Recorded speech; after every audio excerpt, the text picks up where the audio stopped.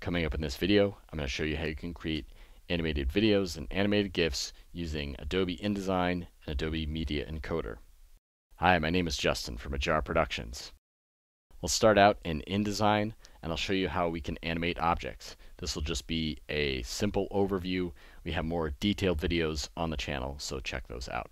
To get to the animation panel, I'm going to go up to Window, Interactive, and choose Animation. Now I've already got a preset applied. I'm going to just hit this little trash can icon and get rid of it, and I'll show you what it takes to create the animation from scratch. So I'll choose a preset, in this case fly in from the top, and then I'll adjust the timing to where I want it, and I'll go through and set these different items. Now you can see each one of them has a different fly in. So this is fly in from the left. You can see this green arrow pointing from the left to the right. So I'll animate all these items on screen, and I'll get my timing panel, which is also under Window Interactive. Now you can see because I added this animation to the word in5 last, because I created it fresh, it's popped this down at the bottom of the timing. So if I were to preview this now, when I do that, I'm going to open up this other tool, the EPUB interactivity window. I can also access this from this little button at the bottom. Now when it opens, I have to click the play button to load it up. You can see everything plays, and then I'm waiting for the word in5 to come in. I seem to have a little glitch where when I create new animation in InDesign right now, it disappears. So I think I need to restart InDesign, but for the moment, just trust me, that should have played at the end. And to fix it, I'll drag this to the top, which means I've got to get animated below it. So then it'll play in sequence like that, and I can preview it, and it looks great. To do that, let me just go back a few steps, and then I'll go to the preview, and I'll show you what this should look like. So the preview normally allows me to test things on the fly before I leave InDesign, get them the way I want it.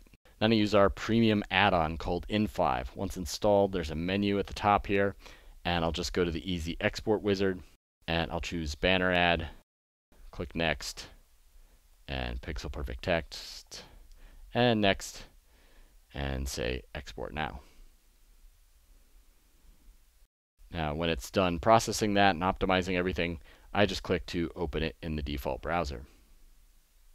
And you can see it plays right away, and then it fades out. Because there are actually two animations applied to this. There's a group here.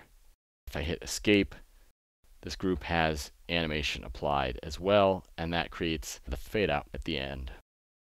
So now the other tool I need is the in5 Animated GIF Maker. That is a free Chrome extension, and normally it'll start up as creating a GIF. So if you want to create an animated GIF, you can try it from here. Just hit record. You can see what this creates right here. Now it's set to loop 3 times, and so we should see that when it's done. And it'll take a little while to process the animated GIF. And then it'll play on screen. So for this one, it took quite a while, but it did a pretty good job with all those colors. I'm really trying to test it with having this image of the background. You can see the colors flickering a little bit. We have another video showing how you can take it into Photoshop and actually adjust the colors on a frame-by-frame basis if needed. I just wanted to show you that you can create an animated GIF from right here. And some people wanted a little more control. So what we did in this version is to add the ability to export an MP4. Process is the same. You can actually set the frame rate and a max resolution if you want to shrink the video from the InDesign layout size. But I think the best thing to do if you're going to take this somewhere else is just to use the max video quality. So I hit record, opens it up, records it. And one of the things that's happening under the hood is that the GIF Maker recognizes an event from in5, the in5 output, that tells it the animation is done playing. So you can see we've got just the video we need there, and then we can go ahead and save this. And I've already got it there. And then we can open Adobe Media Encoder. So to get this video into the Media Encoder, I will just drag it into the queue here. Animated GIF probably isn't going to pop up. It'll probably start off as H.264. That's the the format setting, I'll change that to animated GIF. You can see there are lots of choices, so maybe you want to take this and do something else with it. I'm just going to show an animated GIF in this video. And to customize that, I'm going to click on that preset. And now here I can change things. I can move the playhead and look at the preview. And I can trim the video, like this is the end, and I can make it end, here before everything fades out. Maybe I want to get rid of the fade out. I can't really do anything to adjust the colors here, but you can see I do have some control. So you find the tools in Adobe Media Encoder helpful and easy to use. This overview gets you started.